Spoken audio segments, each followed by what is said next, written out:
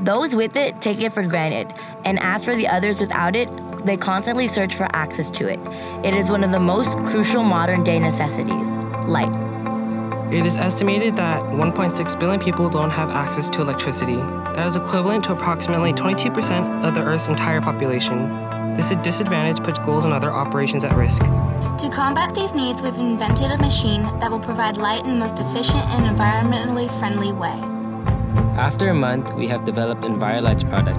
It has multiple uses, like attaching to a bike to see what lies ahead. The product is not only environmentally friendly, it is also economically effective. It allows those who have economical issues access to light. This project is an innovative product that fixes the major problems with regular wind turbines. With the help of a modified GFT circuit, the LEDs can light up brightly even with minimal voltage. Even voltages as low as 0.8 volts, typically found in dead thrown-away batteries, is enough to light up the LEDs brightly.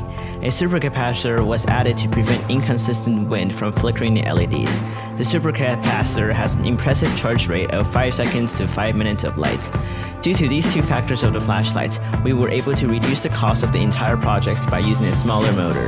As shown as in this table, from a wind tunnel test, even wind speed as low as 10 miles per hour is enough to charge the supercapacitor and light up the LED.